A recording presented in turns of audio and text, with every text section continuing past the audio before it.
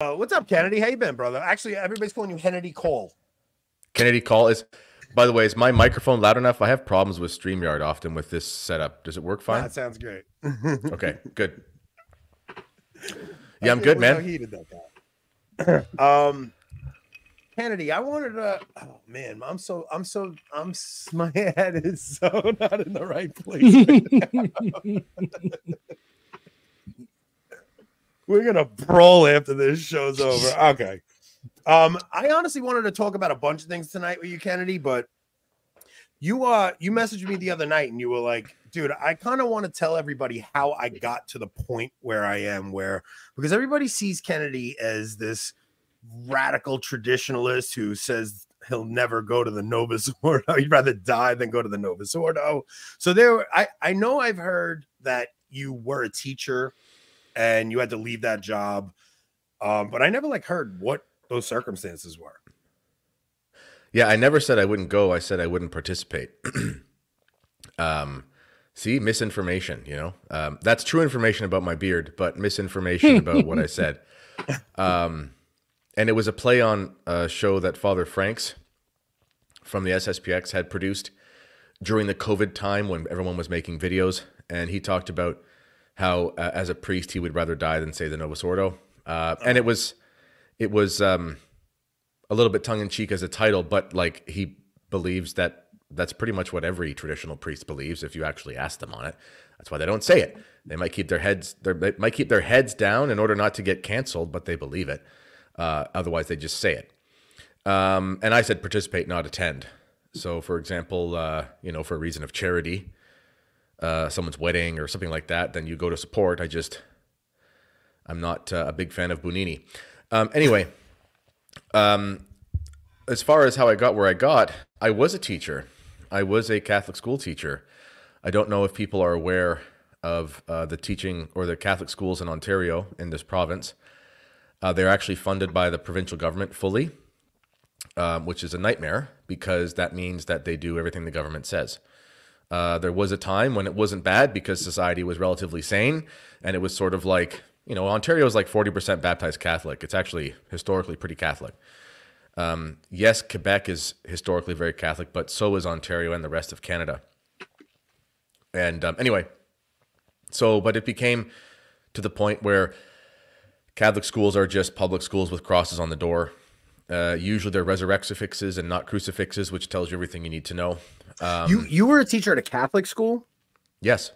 Oh, wow. I thought you were a public school teacher. No, well, they're publicly funded. I was a teacher at a Catholic school, and I ended up getting canceled. Well, it doesn't matter all the details, but I never did a GoFundMe for mine, but I was run out of town. That's not a dig at anybody. It's just, I didn't do it. And I just found another career, but I was basically canceled for teaching the Catholic faith in a religion class as a religion teacher, as a Catholic school teacher. And in November 2022, at the end of this long process with the Ontario College of Teachers, which if you follow the Jordan Peterson phenomenon at all, when he had this regulatory board that was going after his license, same thing. He just happens to be famous. Mine was just with a different regulatory board, another pseudo-governmental organization that can't actually do anything to you legally, but can make your life a living hell professionally. So I got to the point where I hadn't been teaching since 2020. I took a leave of absence, voluntarily, partly for COVID reasons. I really wasn't about to enforce masks at all on students because I never actually bought one or wore one myself. So I wasn't going to make somebody else do it. And I just knew the whole thing was nonsense. I wasn't just going to participate in that if I could help it. Now, if I couldn't have helped it, I would have just had to seethe and just put up with it like many people. I'm not saying anyone's a bad person if they had to just put up with it. That's a different thing. But thanks be to God, Terror of Demons, it struck gold. It wasn't $1 million or anything like that, but I put that book out not knowing what would happen. And I was able to basically replace my income or most of it with just that book in a year, which was insane. And then I was able to get a part-time job with the Fatima Center, which was fine. And I was able to just, support my family, and it worked out fine. But anyway, I was on a leave of absence, and I went through this 2-year process of going back and forth with the regulatory body through a lawyer, that sort of stuff. And it got to the point where, when I should add, it took so long because of COVID, because everyone was on Zoom, all the things were backed up. It was too dangerous to actually be competent anymore. So therefore, things that would usually take 6 months took 2 years. So otherwise, it would have happened faster. But eventually, in November 2022, I had to sign a document. I wish I have a copy somewhere. I can't find it right now, but it's one of the most proud moments of my life because I had to sign that I admitted to all these things.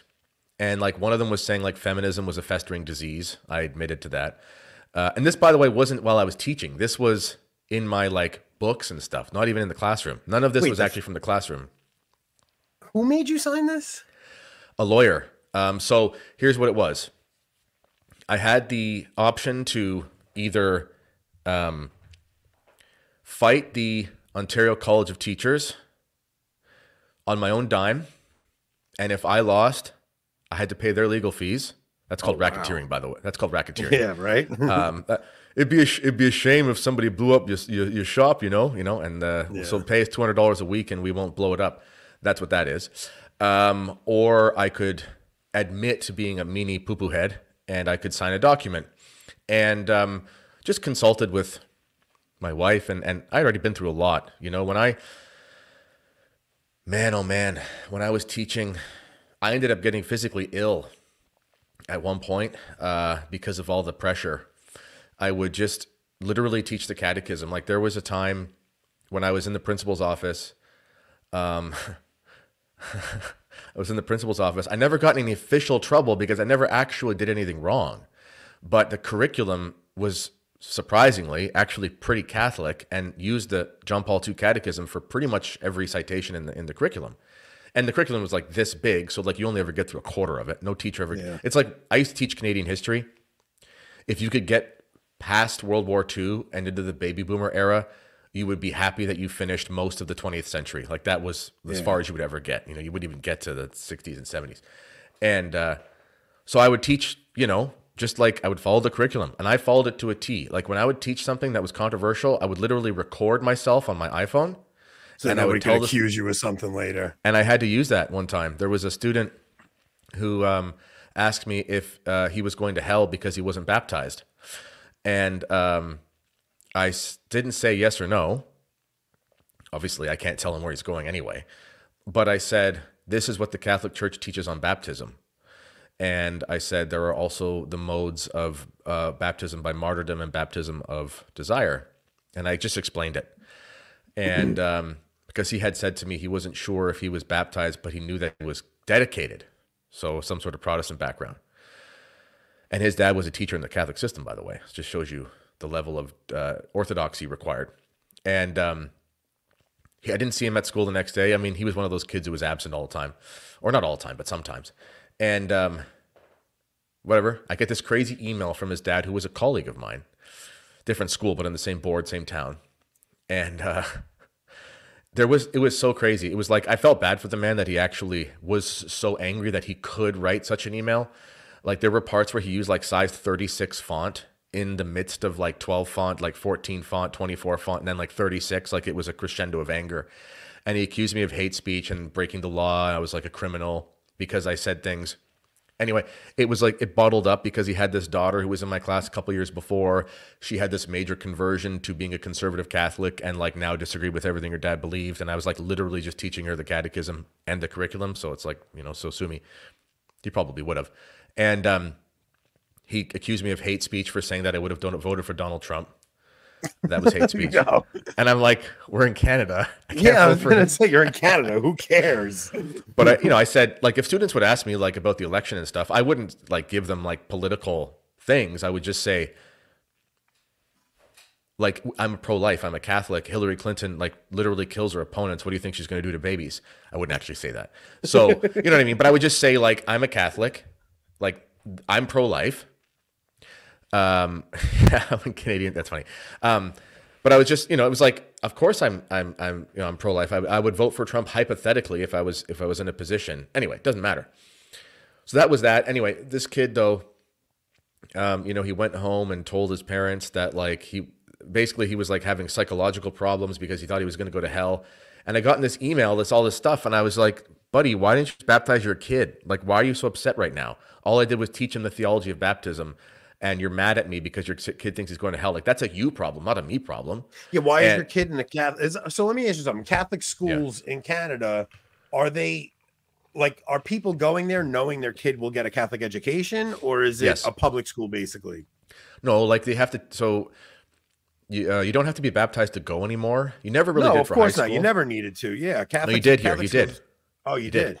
Yes, you had to be baptized to go to every elementary school up until about 10 years ago, and you didn't have to be baptized for high school ever. I don't think. Yeah. Anyway, so, but you do get an education. You have to take religion every year, 4 credits, 1 credit each year, and in grade 11, you teach world religions, which basically is where they teach everyone that Hinduism is better than Catholicism. When I taught world religions, I just used it to show that they were all heresies. It was pretty fun. But so it got to the point, so many things like this would happen to me. Colleagues would turn on me. I ended up getting like anonymous letters in my mailbox in the staff room saying that I would raise my children to be bad people. It was really, really crazy stuff. What year is it? This is 2020? So that letter started in 2016. I started teaching in 2014, got to the high school in 2015, started a rugby program from scratch, took the kids to like the equivalent of state within like 2 years, won all the championships, like literally coached like 3 teams at a time. I was a high achiever, you know, I was always like, that was one thing too, is people get really jealous when you're like better at stuff. And I was a young guy who was just, you know, kids loved me. It was of course they did. I was the coach. I was young, whatever. Like I had a growing family. I wasn't an old stick in the mud. So like high school kids are just going to naturally gravitate towards you. It's just normal. And plus the sports and whatever. So I used to give up all my lunchtime to like do like a Latin club like a couple times a week just for no reason. I would, you know, I never took a break. I was always working hard.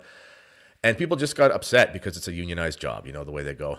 And anyway, just crazy betrayals, like crazy stuff, betrayals of people to the point where by the time I was actually expecting that at some point I was going to have to leave, because I'll just tell you another story. This was a big red pill moment for me. When I had discovered traditionalism, everyone has their gateway drug into being a trad. Yeah. For some people, it's a liturgy. For me, first and foremost, it wasn't actually the liturgy. The Novus Ordo parish that I went to, to me now it's like an abomination. It's like girl altar boys and stuff. But it wasn't a clown mass. Like there was no, like it was really just a run-of-the-mill boomer parish. There was, I think most people don't realize that. I mean, because when we talk about it, like I think most people think they have a reverent Novus Ordo, but your typical run-of-the-mill boomer parish has so much nonsense at it that you don't even realize how much your theology is getting thrown off just by being there, you know? So yeah. I know it's such a contentious subject, but I mean, I know my theology was messed up from going to it, and it wasn't corrected until I started going to the traditional mass. Yeah. It wasn't like, again, it's one of those things. It's like, well, it's the red pill. It's like that movie, you know, those guys took too many pills and ended up taking hormone blockers. The guys who made the film, but you know they're trannies, right? The guys who made that movie. Yeah, they went too deep in the rabbit hole. What was the white rabbit in the Matrix? I heard they slept in their parents' bed until they were toddlers. I'm kidding, Rob. I'm kidding.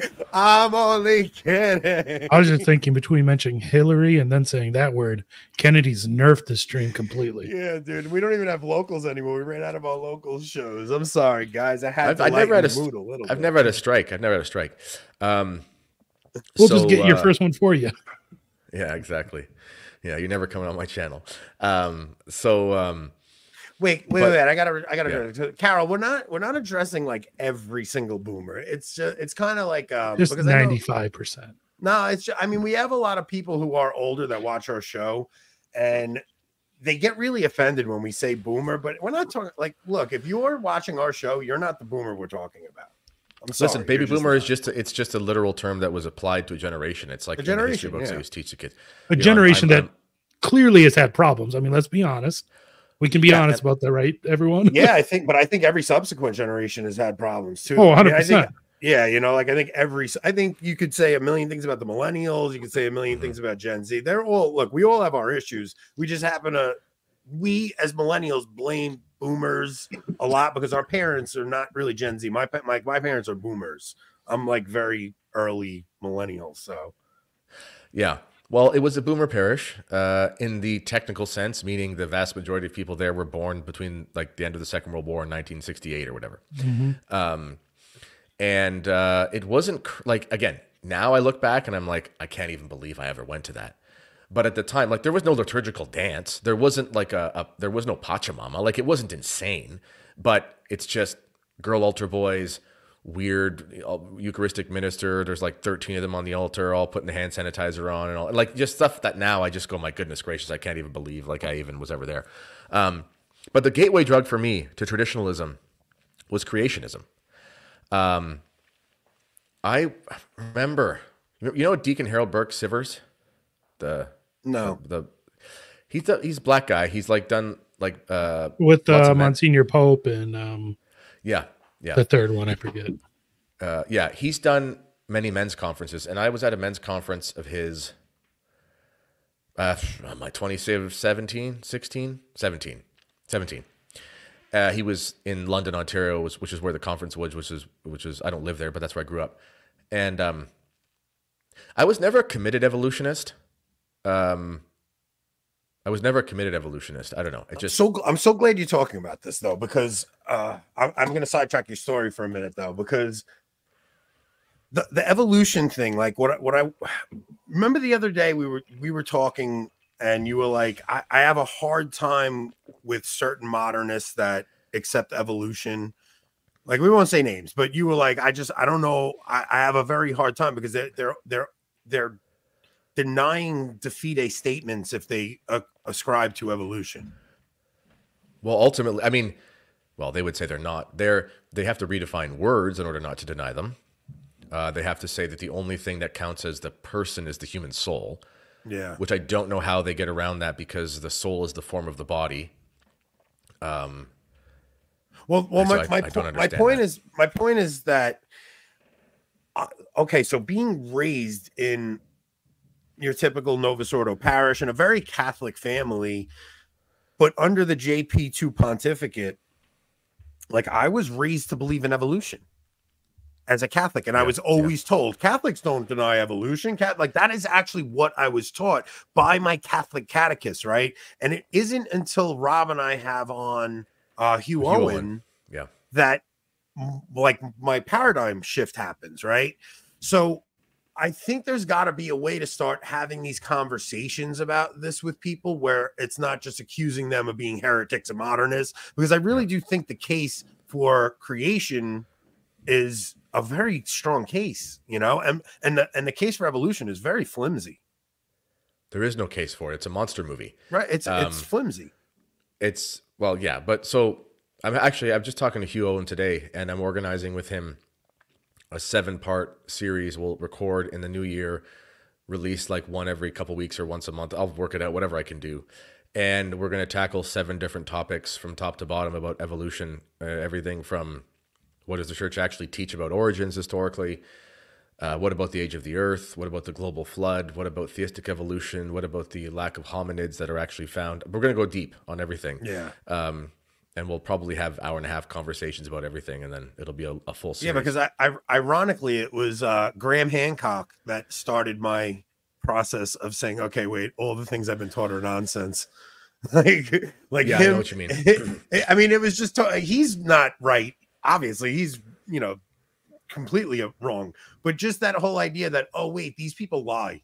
Like this, yes, we're dealing with liars. Like you know? Yes. So, well, that was my big red pill. Is I remember I was like, this is ridiculous. And I was at that conference with Deacon Harold Burke Sivers, and he was going on and on about like Adam and Eve as part of his thing. And it kind of hit me as I'm there, and I was looking around, and I'm like, how many of these men here actually believe Adam was a real person? And I was like, I bet you most of them don't. Yeah. Because that is the logical conclusion of the theistic evolutionary thing. It's like, Adam's like the offspring of a hominid. Like Adam is an ape, and then he's made a person. Adam is a human being without a soul, which is impossible, in the sense of being born. He would be born as a human without a soul, and then he would have a soul infused. That's a zombie apocalypse. That's a monster film. That's not Catholicism. That's disgusting. It's awful. It's evil. I can't even believe people believe that. It gives me shivers. It's like, what is this? This is a demonic creation myth. This is like a Mesopotamian, Marduk going down into the depths and using pieces of a god to put together a person. Like, this is just Hindu pantheism. It's like making Ganesh or that elephant god with the whatever. It's actually, ironically, it's the same origin story as it's similar to the origin story of the Pachamama. The Pachamama has there's Pachamama and Pachacapa, which are the parents of like this other demon that the vice president of Colombia worships or whatever. And it's basically the same as one of those Hindu creation myths where like they cut pieces up of the one and they attach it to their kid's head and they make it whatever. And like, that's what evolution is. It's just a demonic pantheistic myth. But in any case, I was really passionate about that because I was like, well, we can't teach our students this nonsense. So there was a point when it came across my desk as part of the religion department. There was this new, not curriculum, but education is politics. So everyone has to pretend they're useful in order to get a promotion. So they always have to create like new things that don't matter, but pretend they matter because they have to get the promotion to do so. So it was one of those things. It was like, oh, so-and-so put together a team and they use their $12,000 budget out of the whatever grant that can't be used to actually teach the kids, but has to be used to do things that no one cares about. And they put together this new curriculum resource document, blah, blah, blah, blah, blah, about science and the Catholic faith. And I'm sitting at this staff meeting, reading it. I only got through the evolution part. It was like, this thick and whatever, but the first part was about evolution. And I saw errors in it, like doctrinal errors. I saw there was cut and paste of Pope John Paul II quotes where they took out like a sentence in the middle of the quotation and didn't do the ... thing, which is like, that's like academic fraud. Yeah. That's like if you were a journalist, if your news agency has a nonprofit status and gets caught doing that continuously, like you'll lose your nonprofit status. Like it's illegal essentially. So anyway, I wrote a 35-page reply because what else would you do? And I gave that to the chaplain of the school, who was not a chaplain, but a layman who worked with the diocese. And I said to him, this is wrong. This is heresy. The first thing he said was, well, Kennedy, the Catholic Church has to get with the times. And then I showed him from Pope Pius IX Syllabus of Errors that that's a heresy to say that. And then he looked at me and he said, oh, you're giving me a big headache here. That was all. It was like the Catholic Church has to get, and this guy had the ear of the bishop. He was in the chancery office for decades. And so that was when I put myself on the radar. I didn't even know what I was doing. I had no idea about the politics. I'm just like a religion teacher who coaches rugby, has a couple kids, and doesn't want to teach children's heresy because I want them to go to heaven. Like that was my whole world. That was all I was thinking. And then were you doing the show with Tim yet? No. This is before that. And now I found myself in this place where all of a sudden I'm like, I stepped in it. I didn't even know that I was stepping in it because I didn't know what the heck there was to step in. So now I'm ticking off the chancery office and I'm on their radar and blah, blah, blah, blah, blah. And then that caused a cascade. There was one employee who helped make the document who worked for the board office. I won't say his name, but it was so shameful. I had to block him on social media. So he made a fake account to troll me, and I knew it was him because of how absurd his trolling was that I called him out. Let's just call him Jimmy. It's not Jimmy. Let's call him Kim Naples. And so I said, hey, Kim Naples, that's you, eh? He comes to me the next day at work, like shaking, and he apologized. But I was like, this is insane. Like, you're a grown man, and you love evolution so much, he doesn't even go to mass. Like, he doesn't even go to mass all the time. And you're making a curriculum document, and you're not even leaving a state of grace because you've missed Sunday obligation. Like that's subjectively the case. And you're making a social media account to troll me about evolution. Like, what's wrong with you? Like, what happened to you? You know what I'm saying? Like, I was just like, this is crazy. Him and a bunch of other guys ended up stabbing me in the back and whatever. And so that stuff just was constant. And it was at a point where I would talk to my wife and I was like, I can't do this forever. I can't do it forever. I wanted to. Teaching in Ontario is the golden job. It's the golden goose. You make $100,000 a year and you get a pension when you're 55 and you get summers off and you get 2 weeks at Christmas. It's like, you can't ask for a better job.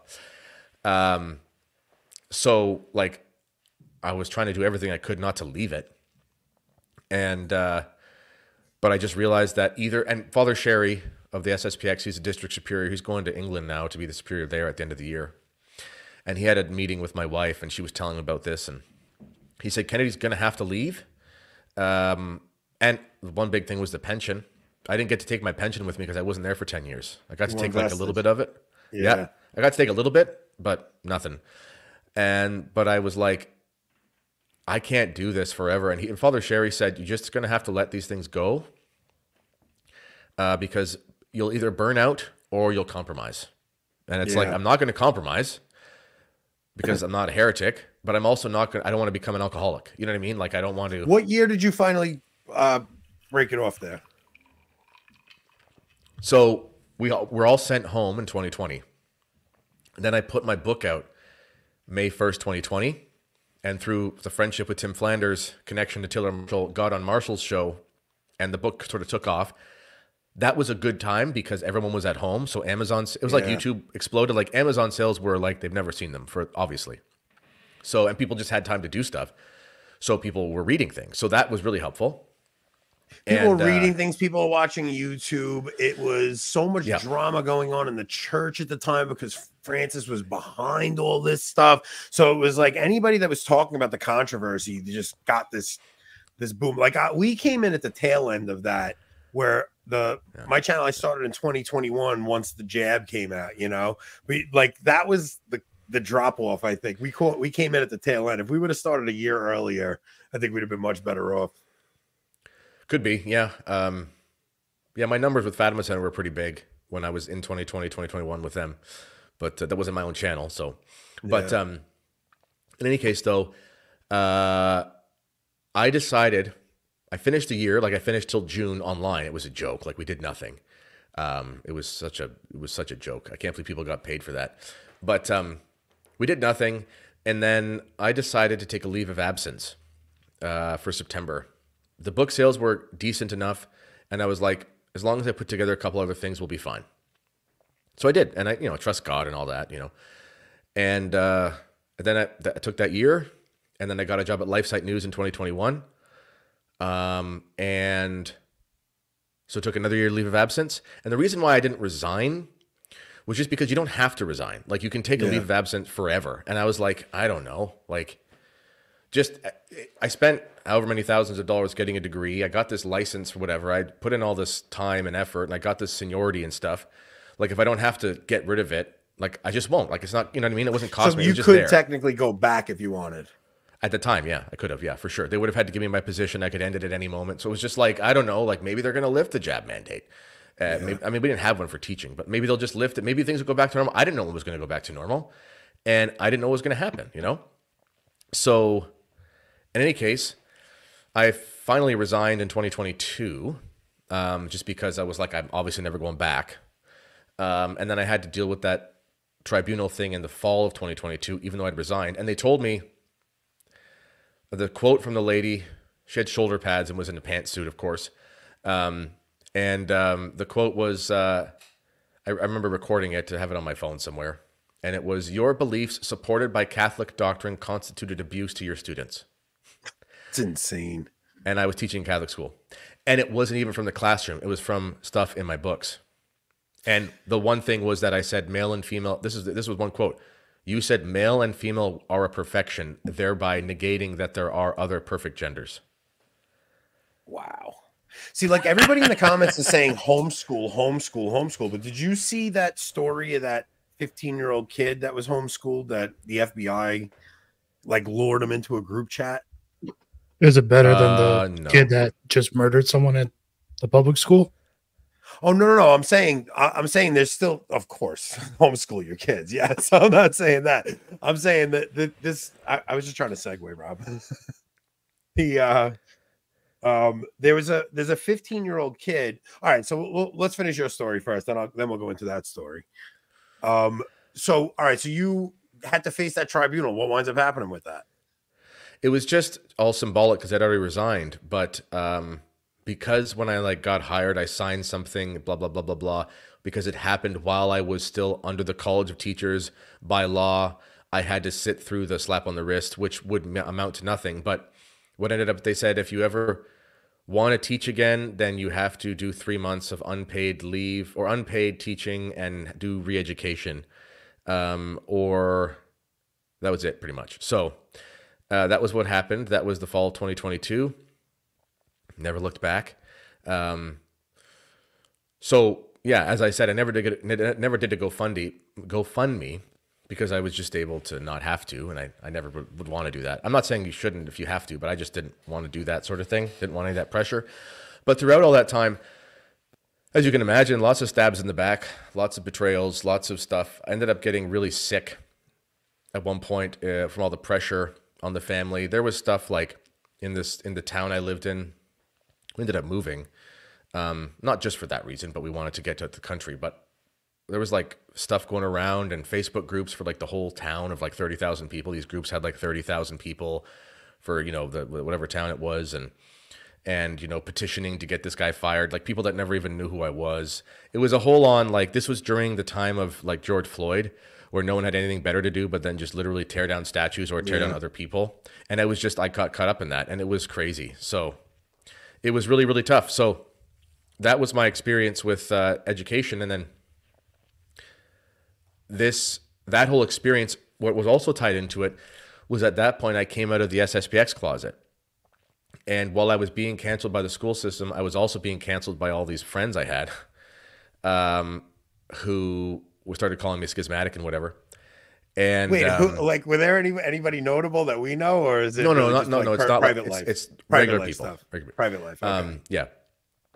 And I was also dropped. I was going to be, full disclosure, like they were trying to get me to join Opus Dei really hard, and I considered it in like 2018 or so. By the time I like became fully traditional, like I wasn't going to do it, not because of any conspiracy reasons, but just because the Opus Dei, like Novus Ordo, was pretty hard. So I'm just like, I'm not going to do that. I know that they're orthodox in many ways. I know there's a great rule of life. I'm not saying it's a, Dan Brown conspiracy. I'm just saying I had decided it wasn't for me. Even though at a time I was like, in the Novus Ordo, it seems pretty good. It's quiet, meditation, adoration, the recollections, all these kind of things. That's a pretty good deal when you've got, your clown mask going on. It seems like paradise. So I was scheduled to be a men's conference speaker. The first talk was going to be in 2020 in the spring, and then I was going to do this other one out west, and it was just like I was going to be turned into this, like, it was Catholic circuit. I was going to be on the Catholic circuit, because everyone knows, conspiracies aside, if you get in with Opus Dei, like they're connected monetarily to everybody. So it was like that was going to be my thing. Boom, SSPX dropped like a hot potato. Let me tell you something. The Catholic speaker circuit imploded with Francis. It really did. Like you got to really think. What year did you convert? Revert, I guess. Revert, like your original reversion when you went down to Mexico and early 2015. Early 2015. So you're 2 years into the Francis pontificate at that point. Now, before Francis, during the Benedict pontificate, bro, like the Catholic speaker circuit, you're talking like that's back when Taylor Marshall was on it, Scott Hahn, like there was a real tight knit community of guys. They all knew each other. They all would go on the journey home. Francis comes along, and I think that stuck around until 2017. Like, because when I talked to Taylor about it, he was like, he goes, I started losing speaking gigs in 2017. Then once Morris Letizia. Yeah, Morris Letizia really, like, that's when people started going, wait, I'm uneasy about this. And people were still in the, no, he's the Pope. We got to defend the Pope no matter what. But I mean, we're in such a different landscape now than we were even 3 years ago. Well, I mean, I never thought in a million years I'd be speaking at a conference with Janet Smith, Doug Barry, and I never thought Jesse I'd be Romero speaking at a conference with anybody. General. So, but I remember, like, I'm literally in schism, according to all these people. And I'm at a conference with like Doug Barry. He was on EWTN, like doing a teenager show like 15 minutes ago, Now I know he's kind of gone further to the right, but the point is it's just funny how that worked out. Janet Smith is like You know, Chris Ferrara and Great Facade called her a neo-Catholic luminary back in the early 2000s. And in fairness, she's admittedly changed a ton. But it's crazy how things have happened like that.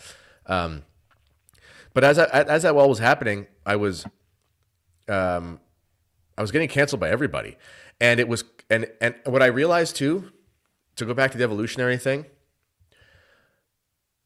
the conservative Catholics, like the Catholic Answer fanboy types, and the liberals both called me an idiot for it, metaphorically, and I was like, this is insane.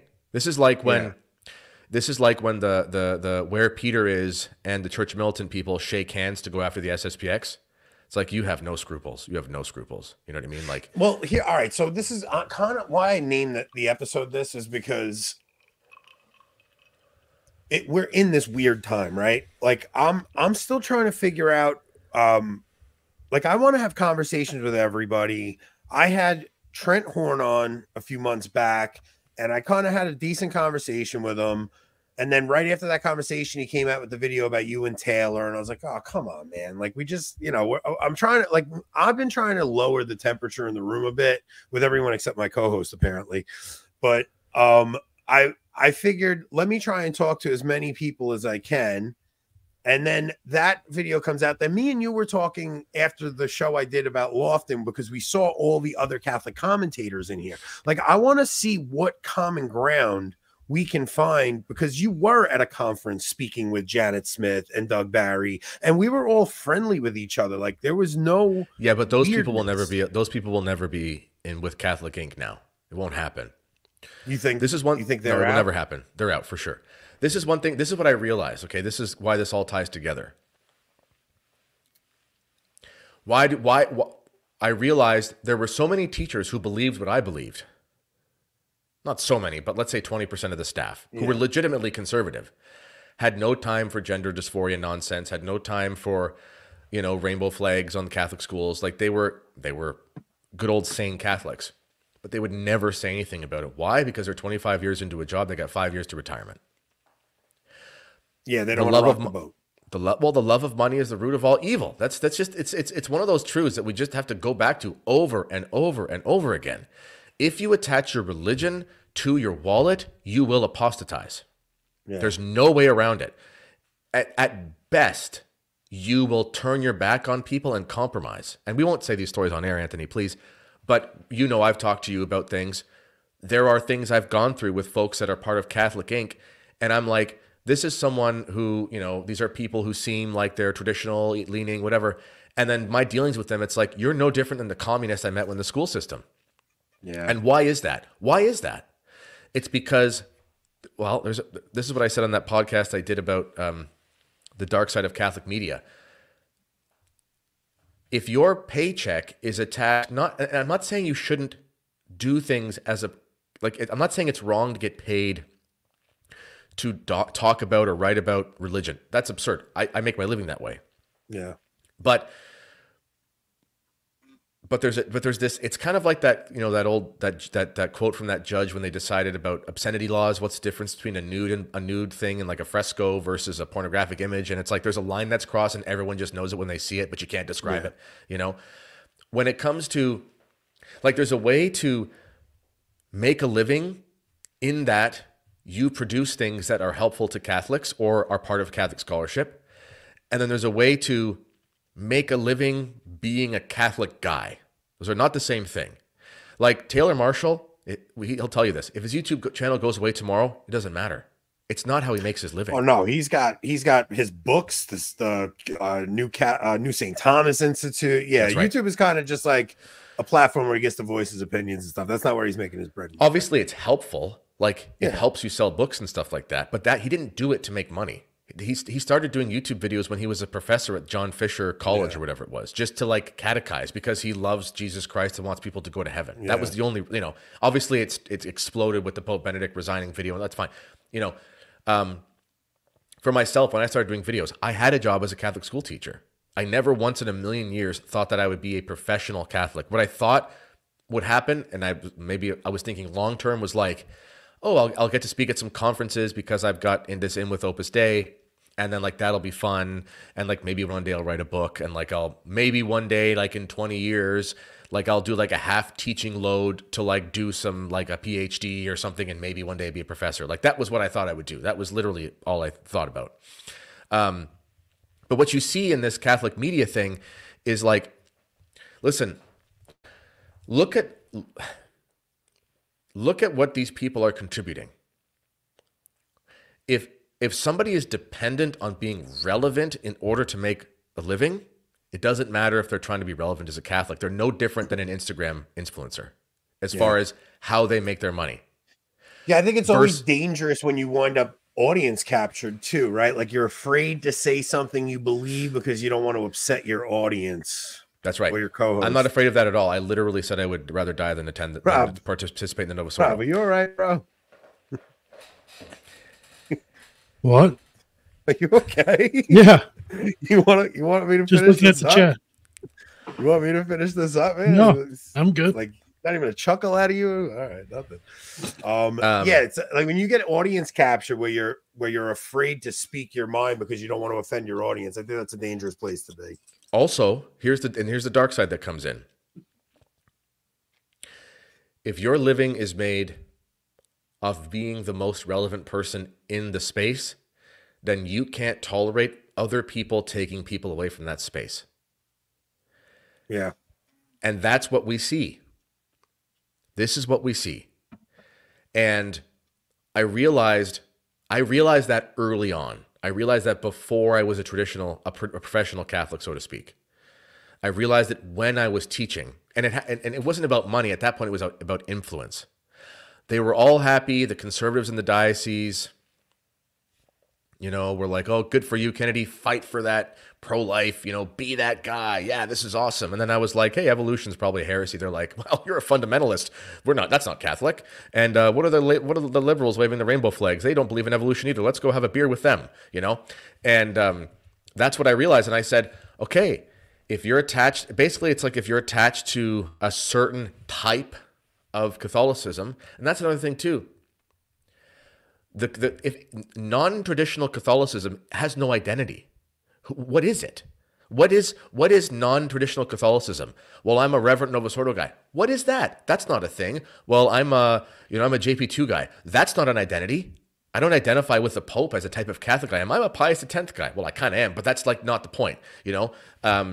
It's like I'm just a tradition. I'm an Orthodox Roman Catholic who believes all of the things I have to believe and will never accept something that I don't have to believe or I shouldn't believe, and I will never participate in a liturgy that I know goes against how literally all of my ancestors worshipped, because I know the will of God is manifest in the lasting traditions in the church, and I'm not going to go against the 20th century will of God. It's very simple. My identity is very clear. But these people out there who have these professional Catholic grifts, essentially, they have to find a way for themselves to be relevant. And this is why they get so Protestant with things. Like, look at some of these videos from some of these professional Catholics. It's absurd. I'm like, are you trying to sell me a used car or catechize? It's like they're doing a Tony Robbins thing while they're standing, walking back and forth with a microphone in front of a tabernacle, for goodness sakes, because that's what you do in a Novus Ordo parish. And I'm like, do you think this is Catholicism? But guess what? That was $5,000.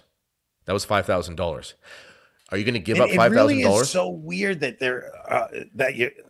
I mean, that's a very good point. That there's the Catholic. That's why I really do like the remnant naming the Catholic Identity Conference that, because there's something about the last couple of years of just whittling down the identity of being Catholic, where we are pretty much at this point no different from any mainline liberal Protestant sect if you're following this synodal church, right? So yes. I mean, you have to make a stand somewhere, because I watched a video, somebody told me to watch in my comments, by this girl, the Black Catholic chick, and the video was about how toxic Catholic YouTube is, and she just wants to help catechize people. And she's like, I'm starting to see in my parish, more women are starting to veil now. I'm starting to see more people receiving on the tongue, kneeling for communion. And I'm like, but like, you should just come to the Latin Mass, because like all those things are inherent there, and all the things that people that say they go to a Reverend Novus Ordo brag about, the things that you're bragging about are inherent in this other liturgy. Now, I know not everybody has access to it, but there is something about your Catholic identity when you go the traditional route where you do feel like you're reclaiming that Catholic identity, that real Catholic identity that existed for thousands of years, but that seems to be just getting whittled down to nothing these days. This is the false dilemma. This is the false dichotomy. This is why. Okay. This is proof that I don't care about being a professional Catholic on YouTube, and it's something that if it goes away tomorrow, I'll just record more audiobooks and I'll just write more books. I'll have more time on my hands, to be honest. Well, I don't have a good audio voice, so you better not get me in trouble. Well, you got a day job. Listen, let's go. It's no different than communism. What happened with the Second Vatican Council and after? And here's what we might mean by that. It's what the Democrats do. You tell a lie so big that it's irrefutable. This is from Stalin, right? You make a narrative that is so absurd and so big and is impenetrable because who would ever say such a thing? Yeah. It must be true. So this idea that traditional Catholicism is divisive is one of these examples. It's like when somebody calls you a racist. You have two things. One, you can defend yourself. And if you do, you've lost. Two, you can say, actually, you're a racist and go to hell. And that's how you win. And people don't want to do that. Traditional Catholicism is not divisive. You know why? Because traditional Catholicism isn't traditional Catholicism. That's like traditional Catholicism is Catholicism.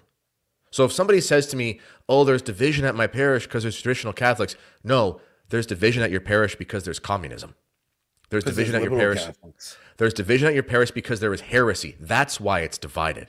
Traditional Catholicism is not divisive. Well, quo primum is very divisive. You're really going to say that? Pope Leo XIII is very divisive. That's your hill you want to die on? There is no division in traditional Catholicism. It's just Catholicism. Everything else is a mockery. Yeah, I don't think they're... All right, so what does the church look like going forward? It's I don't see how there can be any unity when they're watering down the truth. And that's what just continuously has been happening for the past 70 years since the council, right? They just keep watering down the truth, watering down the truth. Now, we're also left in this strange place in traditional land where it's like, okay, we need the Pope. I mean, the papacy is a very big thing here.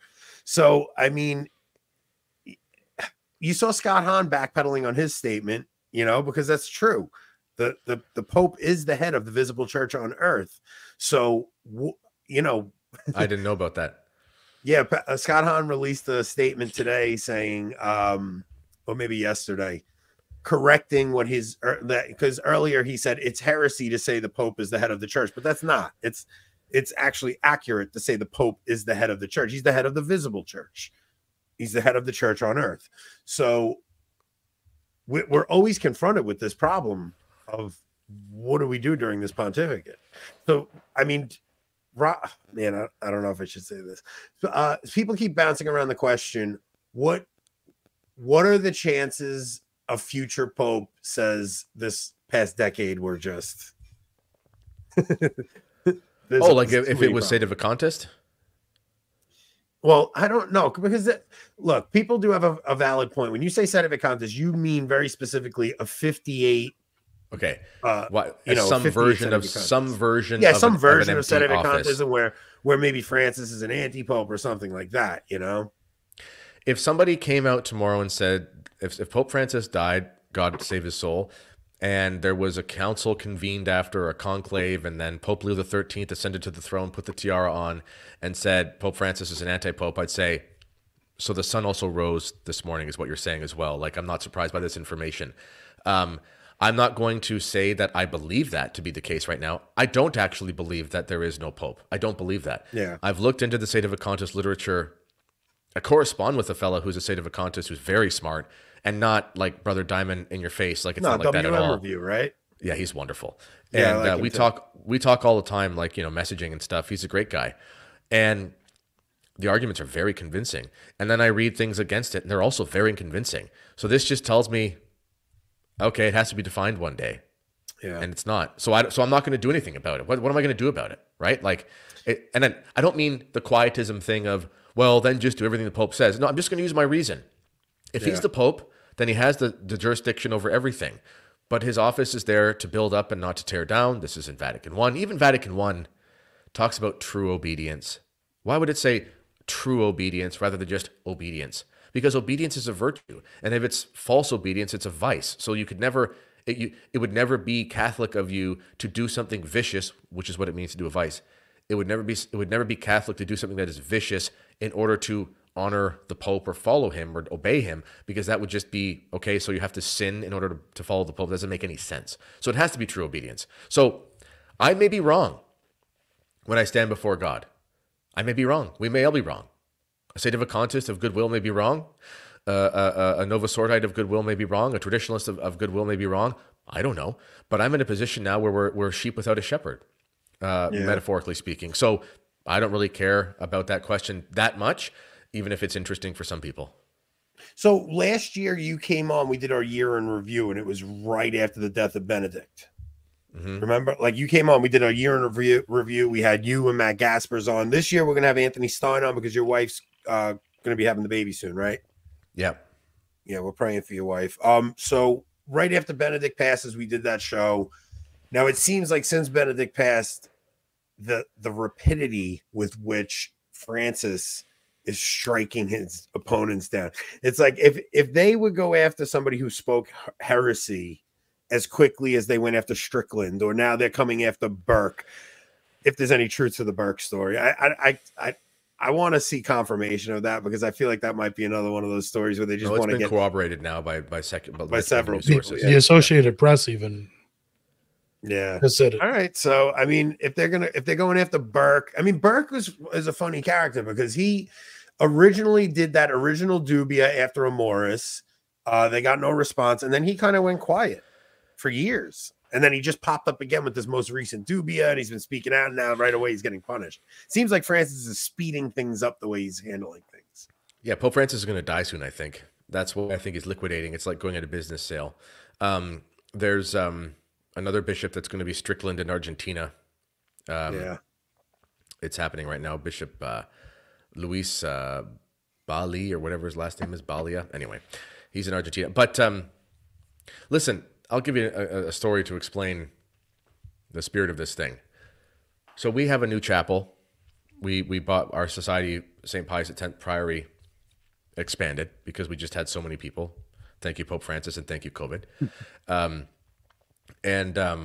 So we opened up a new chapel. We bought an old Protestant church, and I didn't do much. I'm not very handy, but there's many contractors and construction men and farmers, which is basically the same thing, at our parish, and they all just did a ton of work over a few months, and it was ready to go. So we had the dedication of the church in October, same as the Our Lady of the Rosary feast day.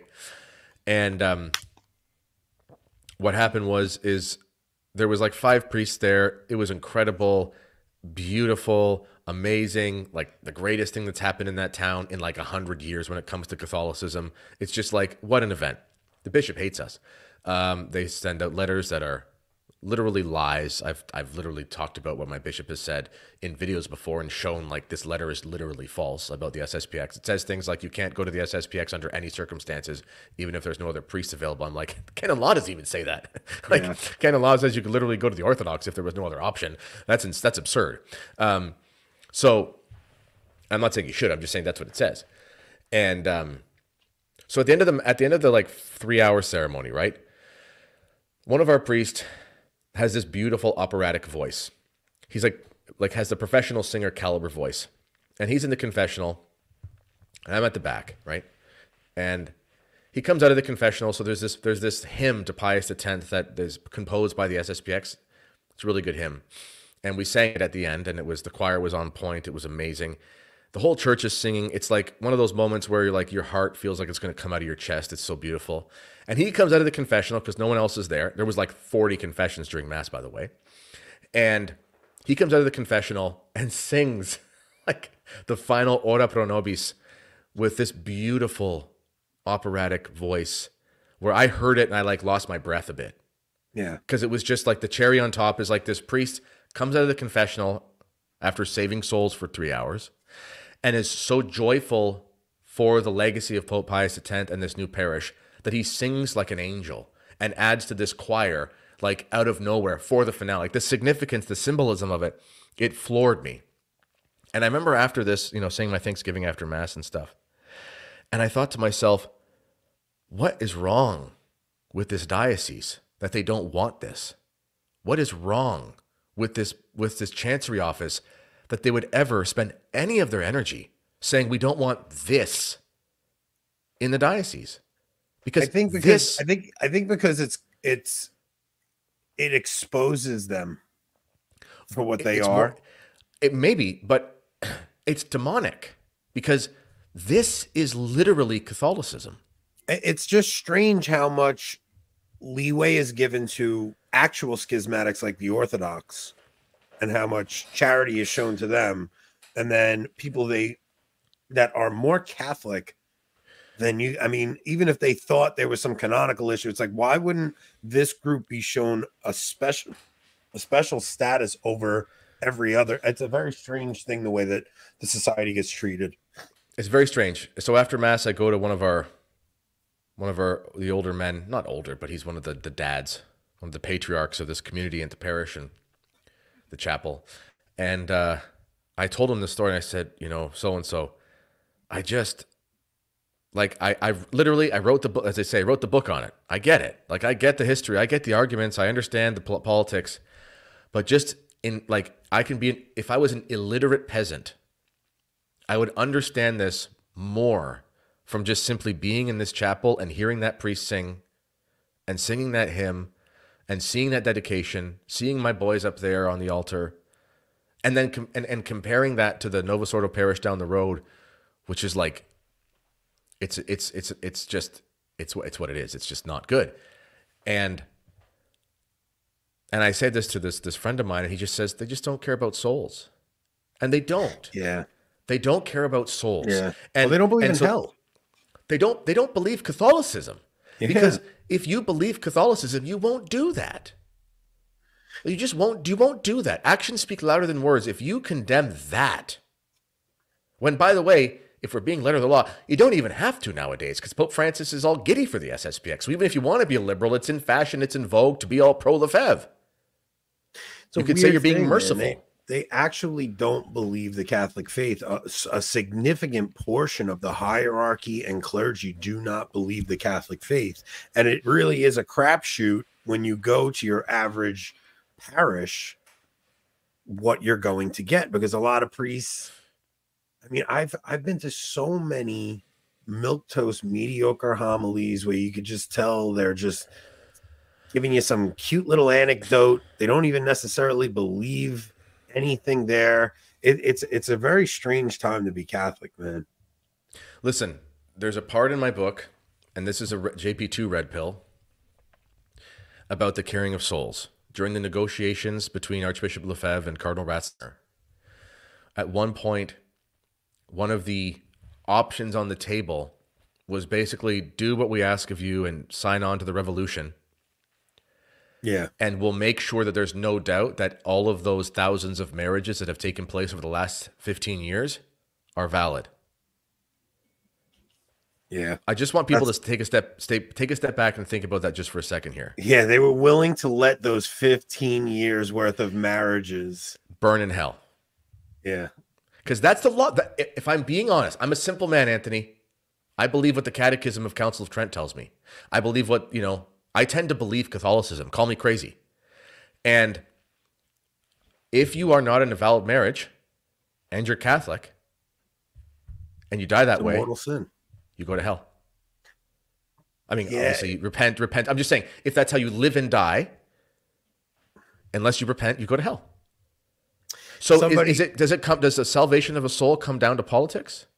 And if at that point I say to myself, I don't know what you believe, that's not a Catholic way to act. And that's every level of the church, and it's even in the quote unquote conservative popes. And until that's done, there's no way that I'm going to be falling in front of these arguments, because I'm just going to say, listen, I can't. And funny enough, I was reading, oh man, who was I reading? Some of these ancient, one of the times during the Arian crisis. And at that time, there were these saints saying, well, these bishops lost their offices because of heresy.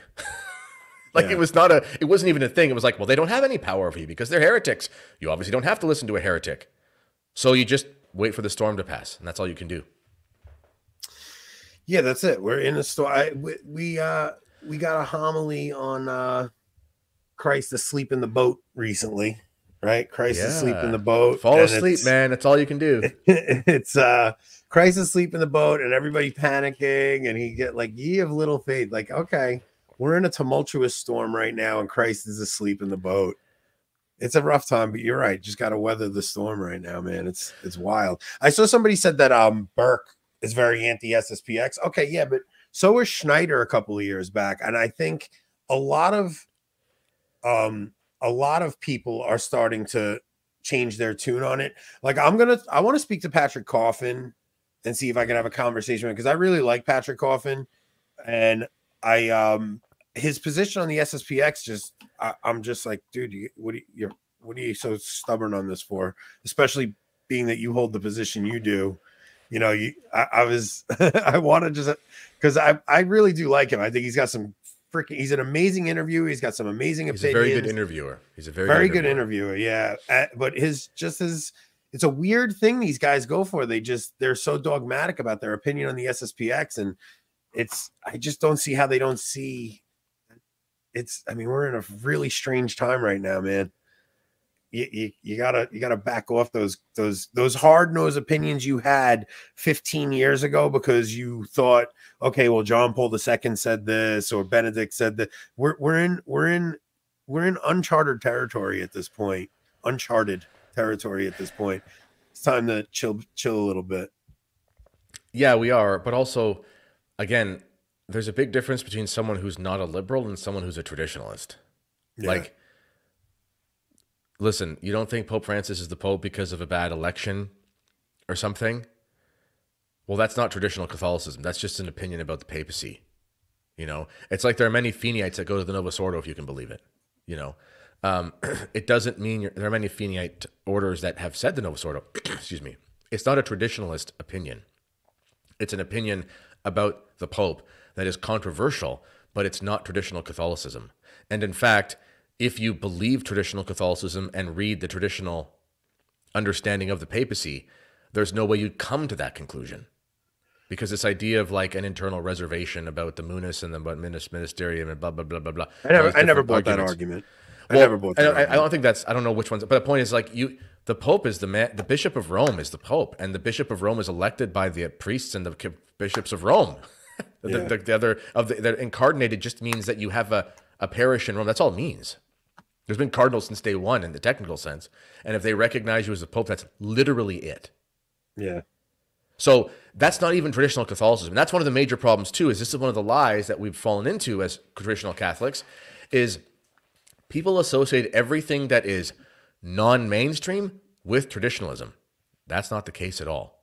And another thing too, a big problem in the traditional Catholic world is the politicization of Catholicism. This is not something you will almost ever hear in an SSPX chapel, but you hear it a lot of the time on traditional Catholic sermons on the internet that are from non-SSPX groups.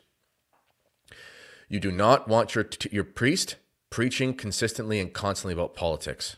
Yeah. You do not want that. You don't want that. For one, they might be wrong. They don't have any special gift on political opinions. Secondly, it scandalizes children. My kids have never heard a homily where the word, I think maybe one time where the word abortion was used. They didn't even know what it was. But I've heard the priests many times teach about the ills of the day, and I know they're referencing abortion. Yeah. They've never heard our priests talk about anything to do with the Rainbow Coalition lifestyle. But I know that's exactly what they're talking about. But it's housed in a traditional understanding of human sexuality, man and woman, virtue, all these kinds of things. And that's the thing too, is like, the canceled priests, I had a really good time at that conference, and like, it was wonderful. I hope I get to go back again. I hope I see you there again next year, Anthony. It was so much fun. Maybe Rob can take along. and keep you in line and make sure you get back to your room after you drink too much. And everyone, you know, and but the point is like there was a lot of stuff there where I'm like, this is politics. This isn't Catholicism. Like, I get it. Like, you shouldn't be. Father Altman was right. You can't be a Democrat and a Catholic, obviously.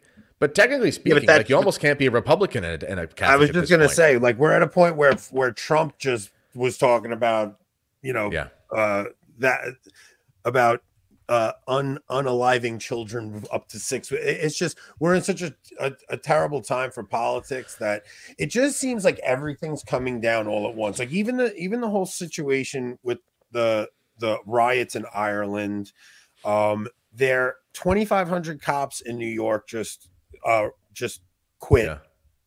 You have these migrant facilities being built in Chicago. They have open borders pouring in. Same thing's happening in Canada. It seems like they are intentionally trying to collapse everything. And then you have society around us, they're just flooding in. The open immigration is about destroying culture and what unites a people. So if they could get everything in the culture to collapse, but at the same time, you have this whole thing in the church seems like that's collapsing too. It just seems like everything's happening all at once right now, which is why I think people are just so worried. You know, it's a lot to handle all at once. I think a lot of us thought, okay, we'll suffer persecution, but it'll come from outside the church. None of us thought the persecution would come from within like this. Yeah. Yeah. I mean, and in a time like this, when things are so crazy, belly aching about Democrats. And again, there's a time and a place for everything. But I'm just saying, as a general principle, belly aching about Democrats from the pulpit. What are you going to do? I mean, what's that going to help your parishioners? Like, okay, the Democrats are bad. Yeah, no kidding. I heard, again, if you form people in the Catholic faith properly, they're not going to vote for evil. That's right. If you just preach Catholicism and challenge people in their spiritual life, they won't vote for evil. I mean, it's as simple as that, right? Like you said, your priest will give homilies on things abstractly where you know the implications of it. Yeah. I want to address this one comment.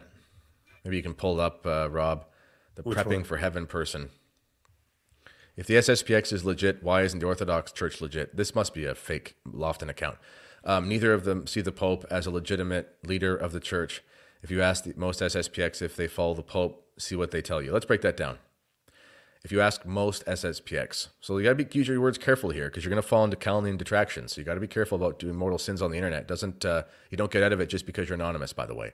So most of the SSPX, does that mean you asked the 700 priests? Because those are the people who are in the SSPX. What about the 450 nuns or so? Have you asked them? What about the million or so people that attend the SSPX sacraments worldwide on a weekly basis? Is that what you mean by asking most? So if you're going to say most of the SSPX doesn't see the Pope as legitimate, I'd like you to show me the evidence of where you've talked to almost 1 million people and have the records for that. Otherwise, you've just told a lie. Secondly, if you pick up an Angelus Press hymnal, you will find in the benediction service the name Francis Franciscus is printed in Latin because we pray for him and sing his name in Latin, and they printed new hymnals when he was elected Pope in order to show their understanding that he is the Pope. Furthermore, they recognize the Pope as Pope in the Mass every time, and obviously they've had faculties as recognized by the Pope and go to Rome whenever they're asked. I was just talking to a priest who was talking to another priest who was part of the doctrinal discussions in Rome, and Pope Francis actually told the group that he read Archbishop Lefebvre's biography twice, and he said after the second time he finally understood the state of necessity.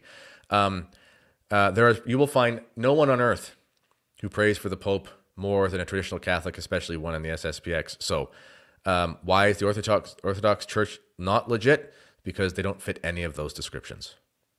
But also what he's saying is if you ask your average person going to the SSPX and you'll get a different answer, but you have to realize the church has set standards and guidelines for when it's okay to go to the SSPX. And one is if you have a schismatic attitude and you're attending the SSPX because you think they're the true church, or if you're going because you are trying to separate yourself from the body, that would be, you know, so if they're saying the Pope's name in the mass and things like that. To be fair, though, the same can be said of any liberal parish.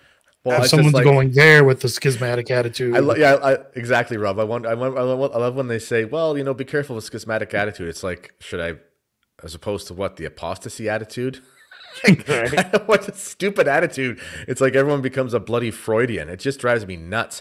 How about you can't judge people's internals and you can only judge their externals? So if somebody goes to the traditional mass and says the name Pope Francis when they pray the rosary, all you have to go on is that they like the TLM and pray for Pope Francis. You have no idea what they think about Pope Francis.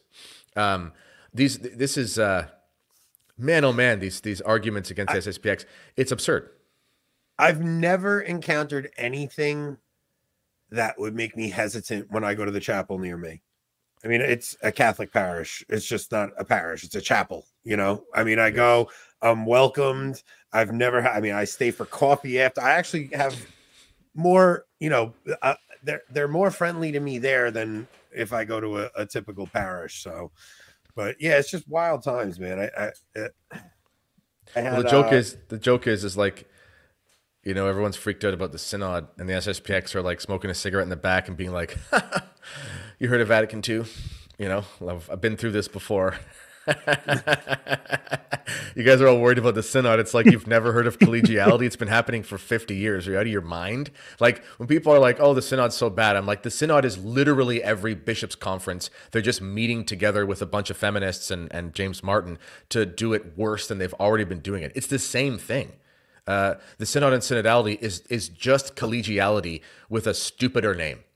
And if you know your stuff, it's like, this isn't a surprise at all. This is obviously what was going to happen. That's another thing too.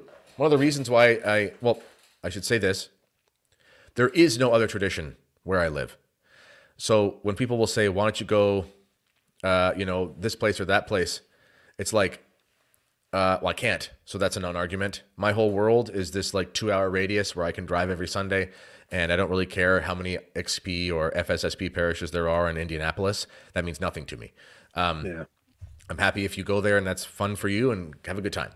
But for me, the only thing was the SSPX. And the only thing is, and there'll never be anything else in our diocese because it's anti-traditional in our diocese. But the nice thing about going to the SSPX, you know, the one thing you never have to worry about? Church politics. Because there's just none of this nonsense. And the amazing thing is, I will raise my kids in the SSPX. Obviously, one day they'll like learn about the crisis in the church and that sort of stuff. But they won't be obsessed on Rome. They never. They live in this. For them, Catholicism is just like they understand there's a new mass and stuff, and it's like we just don't do that, and like we go there, and that's all it is. And there's no politics, there's no nothing, there's no like, well, we're gonna have to go to the you know, confirmation prep over there, and like Dad's ticked off driving me to this thing. It's like, why is Dad ticked off at the diocese? Isn't the church good? We're just gonna skip all that, and it's wonderful. In some ways, as the church gets messier, the traditional movement keeps growing, right? Like if you listen to a guy like Michael Matt, who was basically there since the founding of the traditional movement, he was confirmed by Lefebvre. They were having basement masses with 8 people in them back then, where the crazier things seem to get, the more packed these traditional parishes get.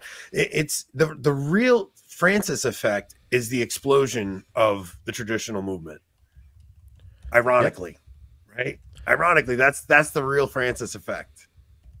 Yeah, it's funny. Someone I think asked, like, why is Francis so good with the SSPX?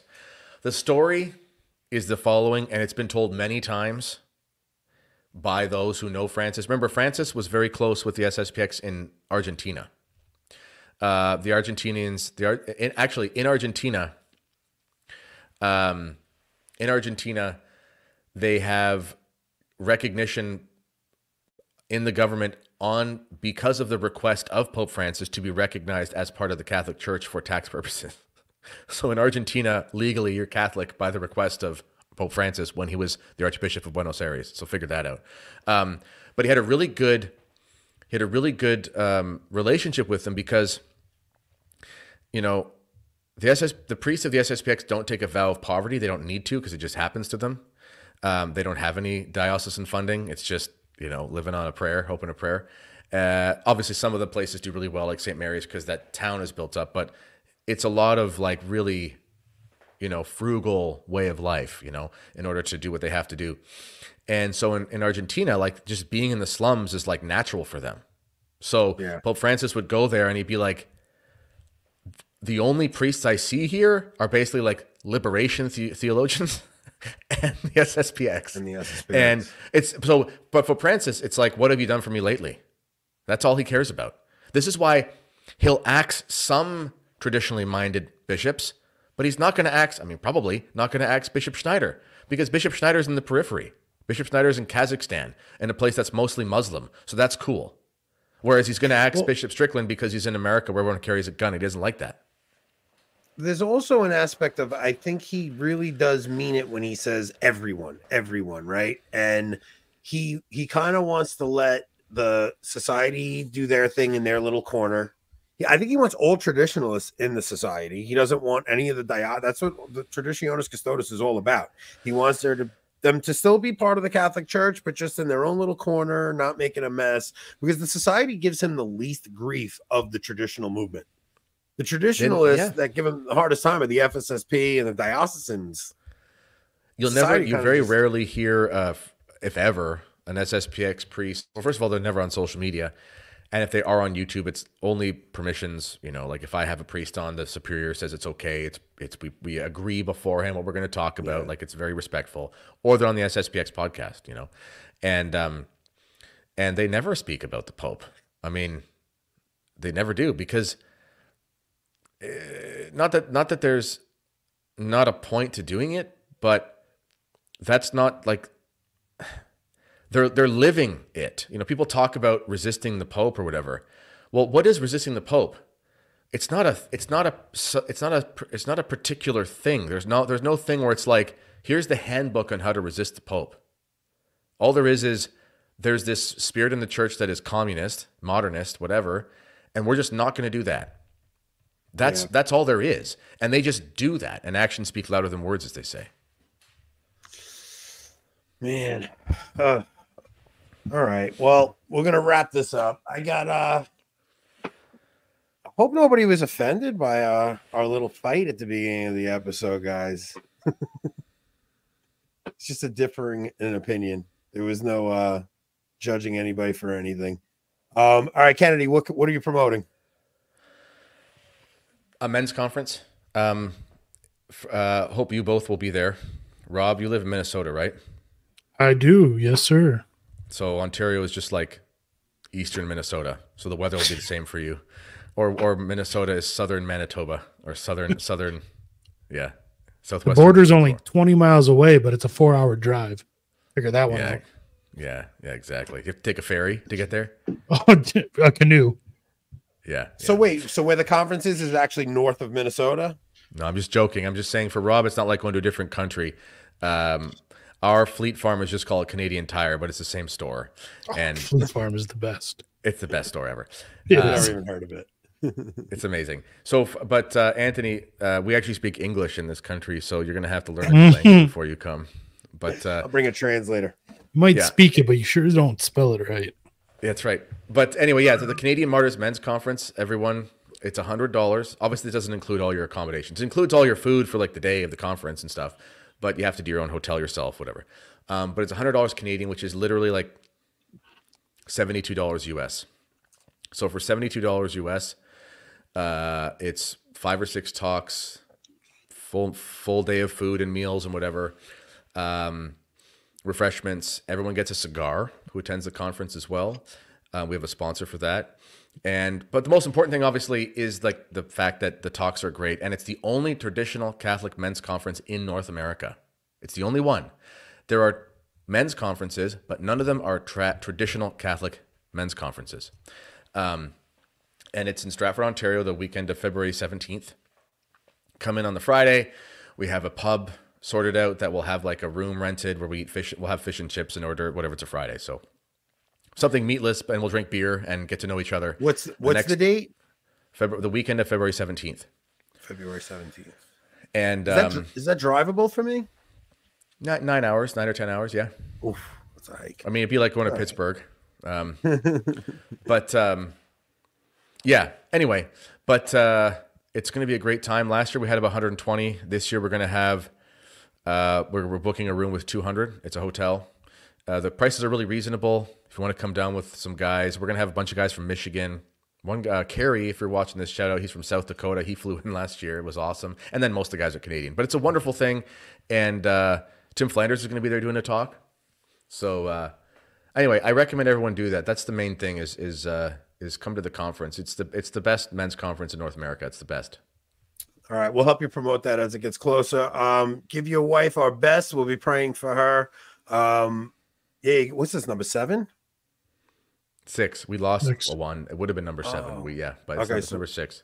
So number 6. Yeah. All right. Okay. So Thursday night we have Father Dave Nix coming on. We're doing Faith in Film. The first movie we are doing is A Man for All Seasons. Okay. So we're going to be discussing not just the movie itself, but like how it can be applied in situations we're in today and stuff. So it's going to be an interesting show. We're going to try and do this monthly. The first one's going to be A Man for All Seasons. I think the second one's going to be Padre Pio Miracle Man. And then we're going to ask for audience suggestions to see what they want to do going forward. So you should do the best Catholic movie ever, God's Not Dead.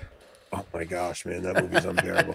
I did watch, what was it? Man of God. It's an Orthodox, but an Orthodox priest. That was pretty good. I enjoyed that one. Rob won't watch it because it's schismatic, he says, but not as bad as a movie about the SSPX, but it's pretty close. All right, Rob and I are going to go fight in the green room and hash this out. We'll see if Rob's going to show up to the Faith and Film episode Thursday. I have to watch that movie first. All right, so there's hope, guys. The band's not breaking up yet. All right, Kennedy. Thank you for joining us, brother. We will see you soon. Talk to you later, guys. All right, take it easy.